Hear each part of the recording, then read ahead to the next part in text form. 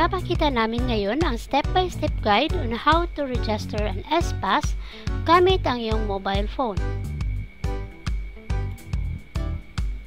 Mula sa iyong home screen, i-click ang Google Chrome.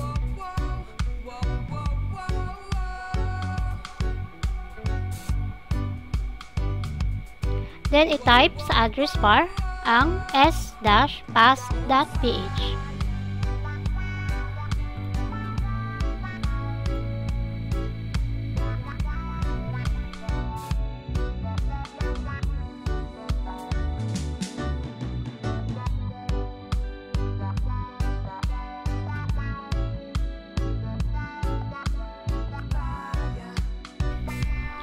Kapag na-open na ang website, scroll down below until you find the Create an Account button and click on it.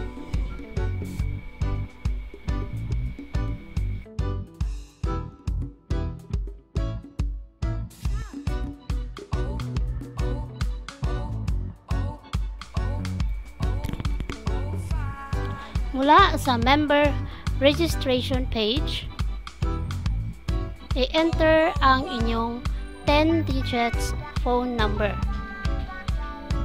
excluding the first 0.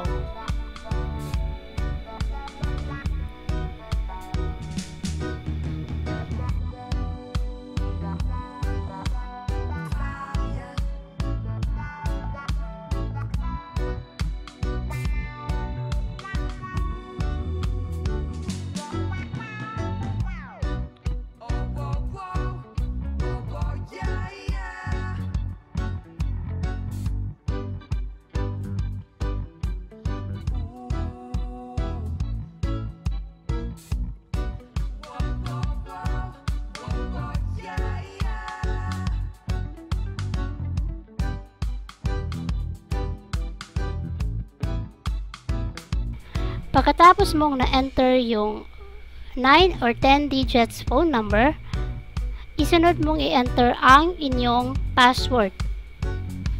Make it simple. It could be letters or numbers. At least 6 digits or characters.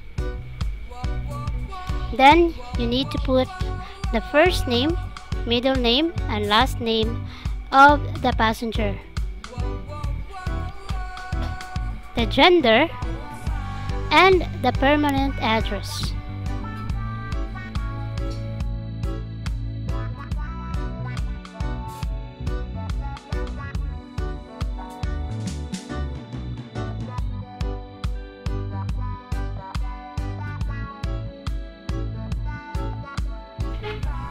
Kailangan mo din i-enter ang inyong email address.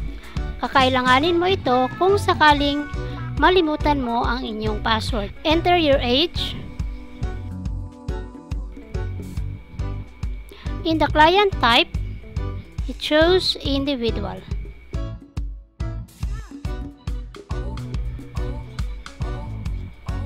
Pagtapos ka na, i-click ang submit na button.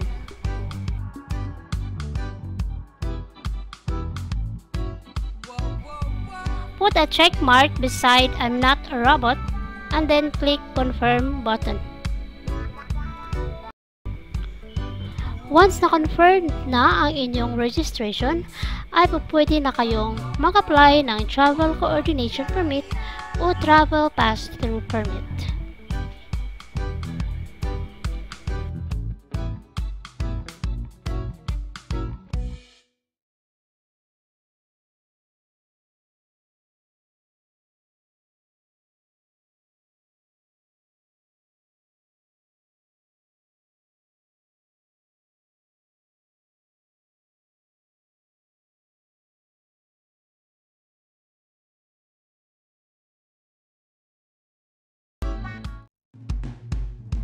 Ngayon, ipapakita natin kung paano mag-generate ng Travel Coordination Permit mula sa inyong S-Pass account. Make sure to log in sa inyong account using the 10 digits phone number.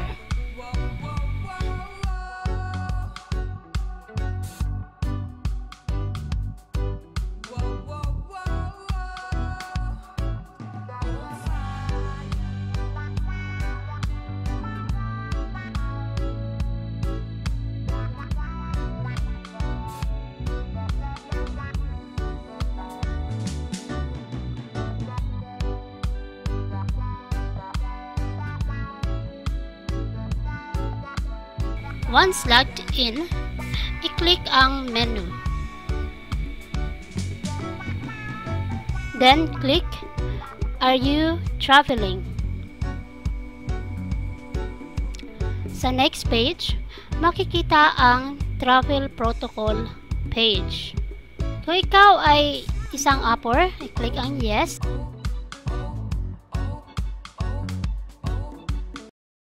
Kapag ikaw ay LSI, OFW, i-click ang No. Click Yes if you are coming from ACQ or MECQ and click No otherwise. I-click ang What is your current location para piliin ang lugar kung saan kayo nakatira sa kasalukuyan. I-click ang Where are you going para piliin ang lugar kung saan kayo patungo. So upon selecting the place kung saan kayo patungo, ay nakalagay ang mga requirements para sa mga bumiyahe na upper, para sa mga non-government upper, para din sa mga returning residents, and also for tourists. Bawat LGU ay iba-iba ang kanilang mga travel requirements. Dito ninyo ma-check kung ano-ano ang mga requirements nila. Sa update ng s-pass, as of now, may mga 77 na LGU na ang gumamit ng s-pass. Kapag hindi pa available ang s-pass sa LGU na patutunguhan, makikita mo ang mga ganitong mensahe.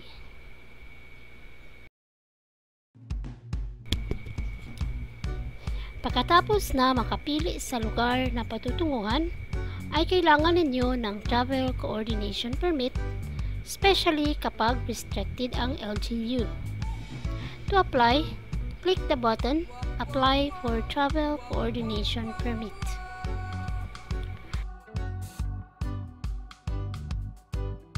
I-click ang Type of Travel box, click ang option na applicable sa inyo. Kung ikaw ay may importanteng biyahe, i-click ang Emergency Traveler. Kailangan sagutan ang mga may red asterisk dahil iyan ay required. Ang emergency contact person and number is not required. So, pwedeng hindi na kayo maglagay ng contact person at number. Pero, required ang date of departure and date of arrival. I-click ang mga ito para makapili ng date. Required din na i-update ang house number, street o barangay para sa origin at destination LGU. Kailangan mag-upload ng valid government-issued ID. Picturean ito at i-save sa inyong phone para ma-upload sa s-pass. Kapag ang LGU ay nag-require ng swab test, kailangan din i-upload ang result dito.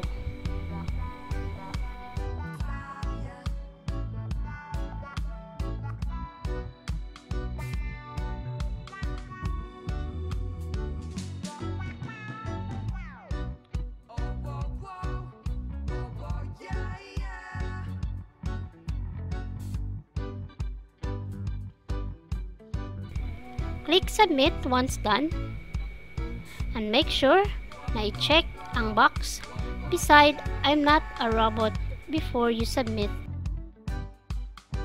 Kailangan nyo din ilagay ang mode of transportation. It could be land, sea, or air.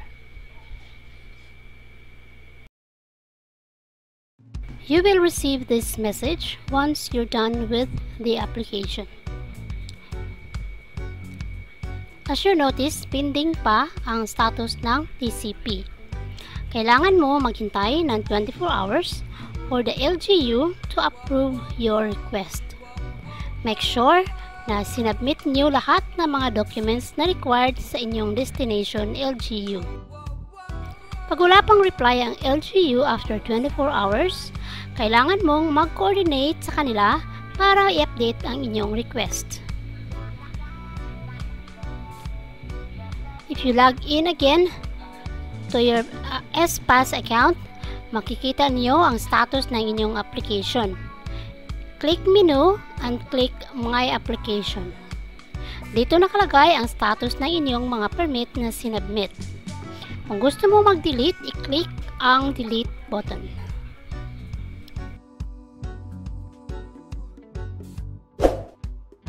At this time, mag-apply naman tayo ng travel pass-through permit. Ito ay kailangan mo if pupunta ka sa isang unrestricted na LGU pero dadaan ka muna sa restricted na LGU. Log into your account and click on Are you traveling?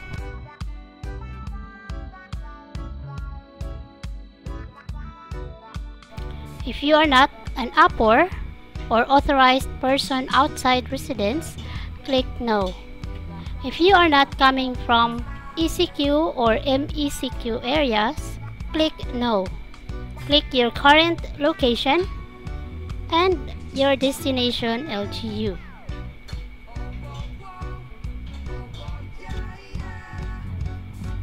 If ang lugar na iyong patutunguhan ay unrestricted, you may request for travel pass-through permit.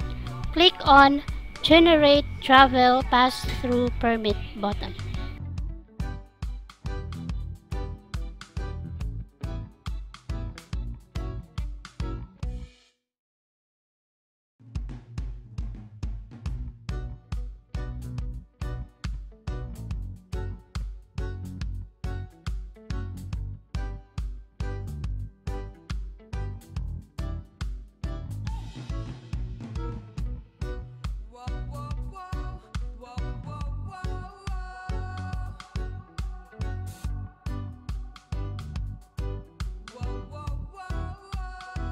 You would also need to download or upload your government-issued ID.